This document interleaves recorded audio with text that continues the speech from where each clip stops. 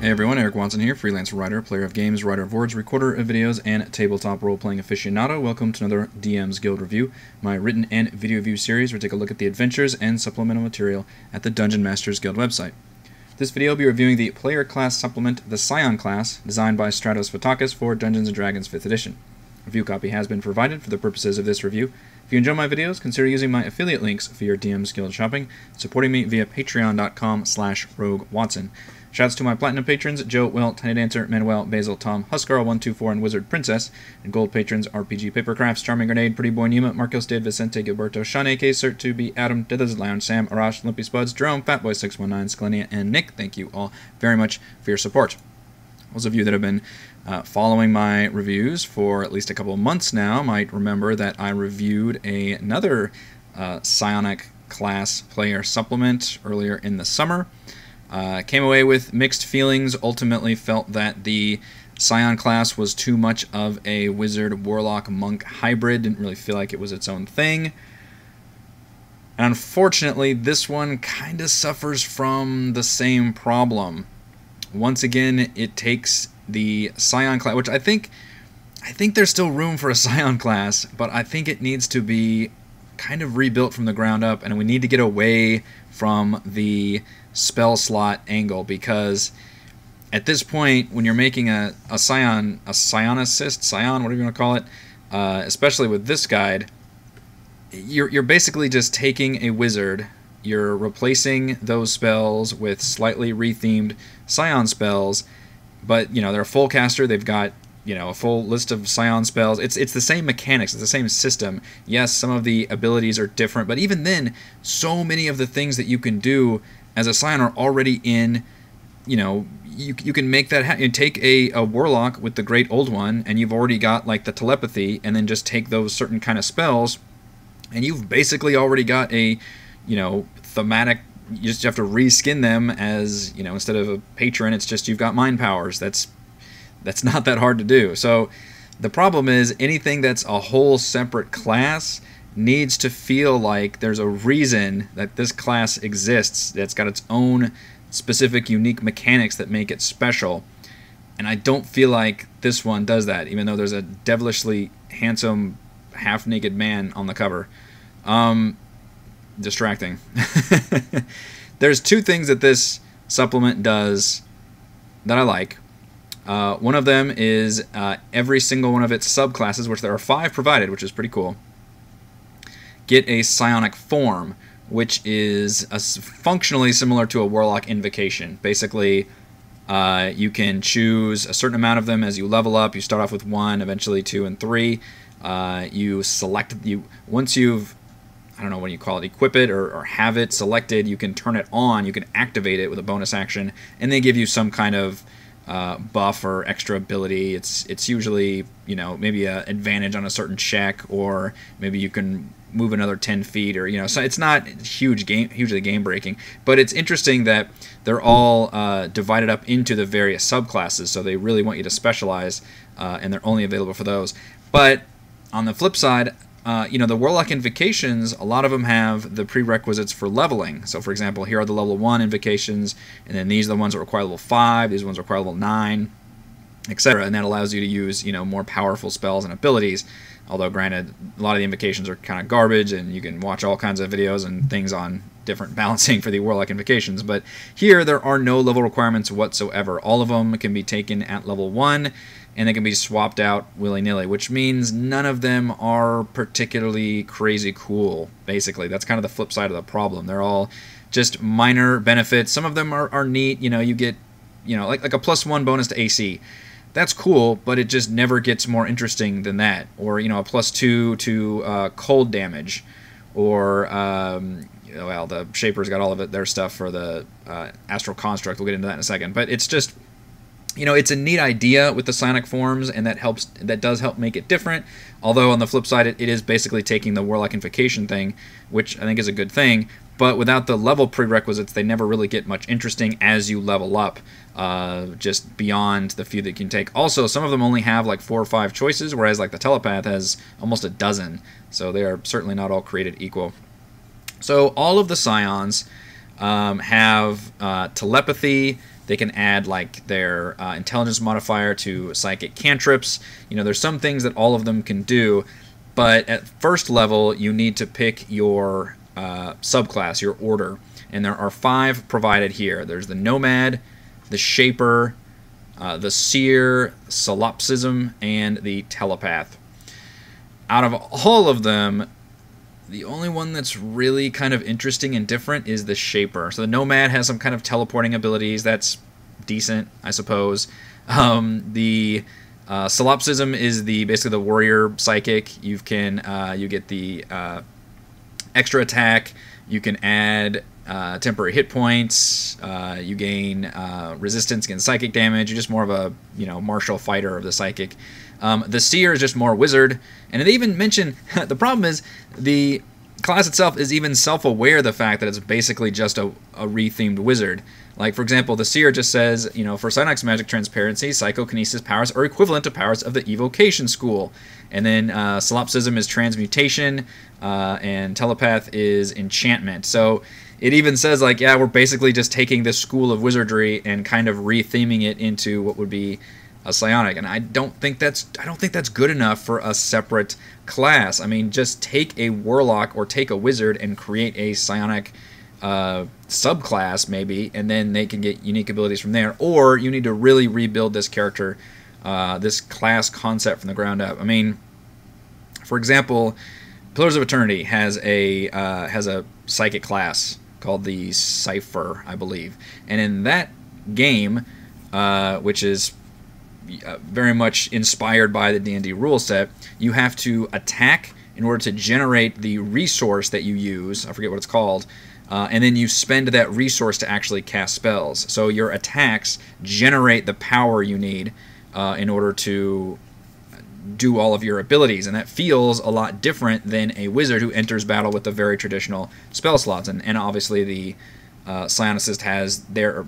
Cipher has their own, unique abilities that usually involve, stunning and charming and dominating that the wizard might not necessarily have. So that's an example where it's the mind, based character isn't just casting different kinds of spells. They don't really cast. I mean, they're using abilities that seem like spells, but at least they're generating a different way of getting to that. So that's kind of what I want to see from a Psion in the future, and unfortunately this one just does too much of what the other one did, which was called, I think it was just called Psionics, which is just taking a spellcaster and just making it rethemed to these kind of mental abilities. And in this case, this one also suffers from what I think was a lot of people's problems with the Psion class, which is that they can do everything. It's too powerful of a class, and it really steps on the toes of a wizard, because a wizard's whole thing is that they have a huge variety of spells that they can learn and acquire, and have a spell for every situation. Not necessarily combat related either. A lot of useful utility spells of getting around and opening doors and just all that kind of stuff. Reading arcane runes. They've got a spell for everything. So does the Psion. And literally the Psion in this supplement, which, I mean, it's impressive that we get literally rebuilt spells. Where's the list? Right here. I mean, there's nearly 200 spells that are, on the one hand, technically completely new. It's a whole new spell list from 0 to 9th level, which is really impressive.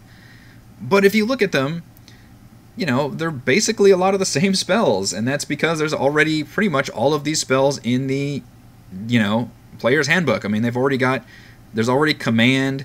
There's already, spells of domination and telekinesis and levitate, like all of the abilities that you would normally associate it with somebody that's got telekinesis or telepathy and all of those abilities. They're already spells in D&D 5e. So that's why there's a tendency to just create a psionicist by retheming a wizard and just saying, like, well, okay, you're just going to use these kind of spells. But in this case, it doesn't even do that. It just says, well, we're going to retheme every single spell that a wizard basically has. Shooting lightning bolts, raining down freezing rain. I don't know why somebody who has mental powers can just do all that, unless you're assuming that somebody who has mental powers is the same as somebody who can cast spells based on years of arcane research, which I guess is what this is saying. It's like, yeah, that's basically just a wizard. But why not just make a wizard warlock? So it just doesn't separate itself enough. But I want to stress that I mean, having all of these spells is cool. There's a lot here. I mean, just at first level alone, you can read emotional moods, teleport, turn invisible, light foes on fire with the power of your brain, transform weapons into psionic energy. Those are just first level spells. There's a lot here, which is cool. Most of them aren't unique compared to if you actually read the entire player's handbook spell list from front to back, and then you read this one, you could probably come up with like, 75% of them that were reasonable facsimiles. It's basically doing the work for you if you wanted to retheme your main spellcaster into, well, instead of reading a spell book, I'm using the power of my mind. Now, that's not a bad thing. You want to do that, that's totally fine. And I think that's a legitimate way to build a character, and probably an effective way to build a character, because the balance level is already there. There's a wizard already exists, or a actually a sorcerer would probably be better, because a sorcerer doesn't even have to read a book. Sorcerer's just got that innate talent. That translates pretty damn well to being a mind-powered spellcaster. But I would really love it if we could have a Psion that was actually using different mechanics, unique mechanics, rather than just a spellcaster. Now, the one example of something that's a little bit different that I appreciated was the Shaper Order. This one basically turns the Psion into a pet class. You can summon an astral construct right at level 1. And interestingly enough, its hit points scales to your level as well as your con and int modifiers. It can't do anything but take the dodge action, but you can take a bonus action to then do basically regular attacks or dash, disengage, whatever you want. And then as you level up, you gain augmentations that you can employ for your astral construct, and just letting it attack twice, for example, or dealing more damage, or giving temporary hit points, or basically every single ability you have focuses around this astral, including all of those psionic forms you had. All of those things also augment. And I love class abilities where it front loads the cool feature, so you get that early, and then as you level up, that unique feature just becomes more powerful and allows you to choose from different abilities to further specialize the way that you want to play and you envision your character. That's always something that I'm a huge fan of whenever I see that in classes or or subclasses or whatever else. And I think that was an excellent job of doing that. It feels fun. You get that ability right off. I love that you get that arcane construct right off the bat. It doesn't say that you have to level up to get it right at first level, but then you can employ all these fun augments and extra abilities, which is really cool. And it's different. Like, it's bizarre, and you can make your astral construct look like whatever you want, because it's just a creature of literally your mind has been creating. I mean, it's a neat idea, and it makes it more unique compared to every other one. It's just a bummer that all the others are not nearly as interesting. I mean, I would understand if we did the one like fighter-esque one, the solipsism, because that feels like you're just checking a box. Like, well, if you want to be a psionic caster but still be more melee focused or have those kind of abilities, then this is the one for you. Kind of like similar to a bard. Bard College of Valor has got that exact same thing, where it's like, here's the bard that wants to be more of a frontline fighter. That'd be better if then all the other ones were a little bit more interesting than just Order of the Seer. You gain some wizard spells and do more damage with spells. That's not, or Telepath, you're better at the telepathy feature, even though it's not still that much different than just having a warlock with Great Old One and some of the mind spells and abilities. It just doesn't quite differentiate itself enough. So, unfortunately, and it's not badly constructed. I mean, it's very, it's professionally designed. There's not a whole lot of art, but the art that is here is really cool and striking. It's well written. All of that is there. It's just, I think it's a huge misstep to create an entire Psion class and just make it a pure spellcaster that uses the whole spellcasting spell slot system. You know what? Screw spell slots completely. 4th edition had the right idea. Let's do cooldowns, let's do charges, let's do per encounters. Sorry, I blacked out for a second. Anyway, where was I? Spell slots are not for Psions. I don't like to see it. I mean, maybe there's a way of doing it, but it just doesn't excite me for having this entire, what should be a very unique feeling class. And maybe that's a problem, a good problem to have, that 5th edition already, with all of the classes in the player's handbook, basically covers all those bases. So you can already make basically your own Psion with all the abilities and features that you... I mean, I think literally to my character from Storm King's Thunder, which was a multi-class Paladin Warlock who had a lot of those kind of Jedi mind trick abilities. Like I was able to recreate a lot of abilities that I could do through the Warlock and not even have to worry about this entire Psion class that functionally isn't that much different. So it's not a bad supplement, but I would really want to see something that is more unique, more interesting, and more deserving of something that's an entirely new class rather than just taking a Wizard Warlock concept and just kind of rejiggering all the different spells. So, pros. The Shaper is a unique Psion subclass with an augmentable arcane construct. I really enjoyed that idea, and I think it brings something new to the table. Unfortunately, that's only one of 5 subclasses. Pro, each subclass has multiple psionic forms to swap for new abilities. I think that was a cool idea again, but a slight misstep. I just wish they were more interesting. I like the concept of giving the Psion different forms that they can, I don't know what the word is, equip and then activate, through a bonus action. Eventually they can activate they can have multiples equipped, and then eventually when they level up you can activate multiple forms. And I think you could do that from a cool RP standpoint, make it your character looks different or something cool. That's a neat idea, but because they don't have any kind of level requirements or anything, none of them usually get more interesting than like, you've got advantage on this kind of check or +1 AC or something, and it's not something that you would like. There's no really reason to shuffle these around so much that I was hoping for. But Pro, a ridiculously huge list of over 190 new Psion spells. That is ridiculous. Even though that's going to appear in my cons also. Cons, most of the Psion subclass feels too much like a rethemed Wizard Warlock multi-class and lacks a strong class identity. Pretty much my overarching theme of this review, which is I don't think the Psion feels unique enough from already a wizard. And the other con, which is specific to the spell list, is that these huge variety of spells that we have, it makes the Psion into a do-it-all spellcaster, which I think really steps on the toes of the wizard. That should be the wizard's whole shtick, is that you can cast a huge variety of spells. And then here comes, Psion walking through the door just like a jackass, able to do everything the wizard can. And it just doesn't feel right. It doesn't sit well with me. And in fact, even when I think of a Psionicist, I think of somebody who can do a few things very, very well, and maybe their power level can fluctuate, and which is why I think it should be based on hit die or something about their own constitution or something like that. Maybe it should be like rages where you can do a certain amount, but they certainly can't do like all these different things like rain lightning from the sky and freezing rain and do all these transform their hands into different weapon, like all of that stuff. The fact that all Psion, even whatever your subclass is, can just take whatever spells from here, it's just too much of a. There's too much variety and too much power.